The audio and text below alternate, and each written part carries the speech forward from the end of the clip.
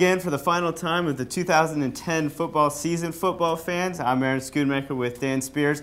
And just as we always do, we're going to recap the season. We're going to be real brief about it because we got a great soundtrack to the top plays of the year. Mine's one was kind enough to get us some music, and I was sitting down with it for a long time. But Dan, let's get into the top storylines. What did we see this 2010 season? Let's go conference by conference, starting in the Mid-Eastern. Sure. It's a little bit of upheaval, I think, for once. You're used to the same teams being the good ones, and this year there was a little bit of mix-up. Hoggard down a little bit, and Laney up a little bit, and it's nice to see a little bit of change. Newbern ended up running away with things, but like I said, it's nice to see things a little bit different for once around here. Yeah, absolutely. You know, what I go back to is you talk about Laney. Back at the Jamboree, Greg Dietz, we sat down and talked to him. He called it that his team was going to make a turnaround, especially on the offensive side of the ball, especially in that passing game. We saw that. Yeah, they did. They knew what they were talking about. Here's Greg talking about that way back in August. Michael Sheehan's going to be a great quarterback for us with Ernest Andrews out there, Tevin Clay out there, Laquan Grady. Those guys are going to do a great job for us on offense and our offensive linemen. You know, Stephen Metzger, a senior there. We're going to have a great offensive squad. Yeah, he saw that coming. Another thing we kind of saw coming was a little bit of a top-heavy Waccamaw. Some of those teams in the Waccamaw that really excelled, and we thought they would. Well, East Bladen, you know, is always going to be good. Yeah. South Columbus returned to form after a one-year hiccup last year, and South Brunswick, we saw that they had a lot of offensive pieces. Could they put it together? Well, they certainly did. I mean, it was probably you know, second or third best team in the area by the end of the season. So very top heavy there, and that helped them in the playoffs. Those teams looked good once they got to the postseason. There was a surprising win in the middle of it by Whiteville over East Bladen. Sure. A couple things you kind of expect and you don't expect, as it's going to go with every season. One thing that one of the running backs saw coming is a 2,000-yard season, and we got that at the Jamboree as well. Yeah, Rontonio Stanley for South Columbus said, "I'm going to get 2,000 yards," and sure enough, he proved it. Here's the clip. Both you guys going 1,000 yards this year? Yeah, I don't know about him. Nah, we're going more than 1,000. We're going about 2,000 this year. I got to make up for last. 2,000 each? Yeah, it don't matter to us. Both of those backs really had some good success.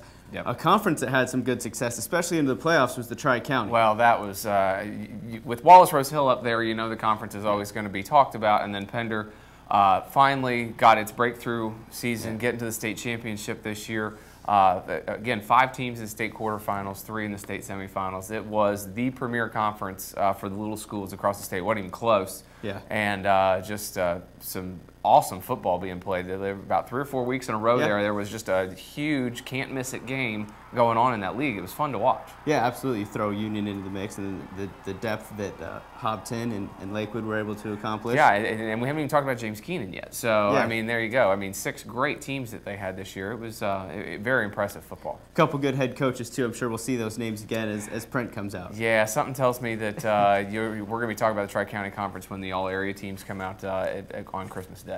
Another team from around the area that found some success this year, East Duplin over in the East Central. We expected some good things. They didn't disappoint. No, they didn't, and they had a tough playoff loss to Tarboro, which was Brian Aldridge's final game with the Panthers. He'd been there for over 2 decades. They really, really wanted to get to a state championship to send him out the door that way. It would have been a very, very fitting end to a very classy guy. Right. But another great season over there, went undefeated, I think like 12-0, 13-0 heading into that Tarboro game, which they lost at home just by a couple points. So they lived up to expectations and unfortunately couldn't get that last step that they were really looking for. Absolutely. Well, we are going to have the all-area teams coming out next week. Christmas Day, I believe, is when they come out in the newspaper, so be looking for that. Some names that you've probably been hearing all year long. Oh, yeah. I wouldn't be surprised if they find that list. There's several that you know are going to be on there, and I think everybody around here knows them too. You know, Mike Sheehan is kind of obvious. Tevin Clay is kind of obvious. Omar Carr is kind of obvious. Yep. And then you're going to see some names on there. You're like, wow, I didn't realize he had that good of a year. We all sat down on the staff after we got all the nominations from the coaches and everything, sat down as a group, Aaron, myself, Chuck Carey, Brian Mull, Tim Howard, Tom Grady. That was one of the most interesting conversations we've ever had for all-area team because there were so many good players this year. So making the all-area team this year was definitely an accomplishment if you managed to get on one of those top 2 teams. Yeah, we sat down and we're hoping to have a 10-minute meeting. We looked at our clocks. It was about 45, 50 minutes later. We're like, oh, we need to get going. So, so it was tough for us to decide, and every player on that team is more than deserving. Oh, absolutely, absolutely. Congratulations to everybody in advance that's on there. Like we said, Christmas Day, Star News Online. online and in the Star News print edition as well. Absolutely. And now the part that you've been waiting for. We've talked about all what's going on. Now you get to see all the best highlights, all the best clips, the best hits from throughout the season. Once again, a special thanks to Minds One for hooking up the soundtrack to it. Thank you. You enjoy all the great hits and great highlights, and we'll be back for you next year. Thanks, guys.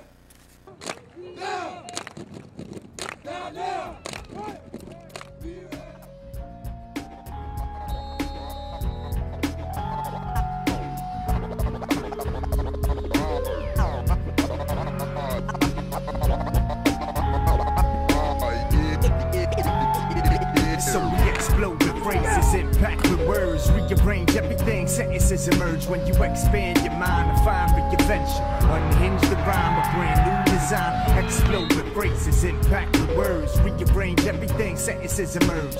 You wouldn't know how to make progress, but you keep on playing it safe. Allen Iverson, cross over your ankle and feet. I make mangling beats, a beat easier than angered in sheets. In a textbook, my left hook converting the intervals. So educate the masses. I'm working the syllables, considering the element used. A few simile, atomic, dialect, nuclear energy, biological warfare. It's not the heat and the guns reaching the beacon when I'm speaking in puns. My tongue dissects the binary. The vocab is the code, hand chalk slang. Keep playing like that, baby. Keep playing like that, we take the ring home. Let's go, dude. In the literal sense. So we explode with phrases, impact with words. Rearrange everything, sentences emerge when you expand your mind and find reinvention. Unhinge the rhyme, a brand new design. Yeah, my man, that was a vivid demonstration. The only limit to the rhyme, Lack of innovation. they're on the radio all the time. Cats are imitation. I'm going crazy in the mind. Relax and be patient. Match your frustration with incredible technique. The industry is killing me. Skip to the next beat, the best beat digging in crates, yo. Subscribe to your tapes of old school, that'll get you in shape, it's timeless. Why do people gravitate to the fake? They spineless. You mean the whole design just to implode? Make your rhymes do the opposite mode. Force imagery, talk symmetry with a topical flow. Exhibit style when you rock the show. The more energy I feel naturally, passion is brought descriptive. Snapshot, slapshot, Stanley Cup, capture your thoughts. Exactly. And so we explode with phrases, impact with words. Rearrange everything, sentences emerge when you expand your mind and find reinvention. Unhinge the rhyme, a brand new design. Explode with phrases, impact with words. Rearrange everything, sentences emerge. You wouldn't know how to make progress, but you keep on playing it safe. I guess whatever we could do, they could do better not like me. Better chance lightning's gon' strike me twice. Devils dance to my tunes on the moon nightly. Prowling, downtown wolves howling. Step with exact plans, slap hands with the trash can. That's my man's with Antarctic. Muscle freeze, heart disease, a large orbit. Rustling the leaves with moves, it's on target. I can play the part, I bet. Hey yo, show's about to start, find a landing pad and park it. Mine's one cut with a clever design. All of these rhymes wanted dead or alive for setting fire to the dark. Got MCs front and total masquerade.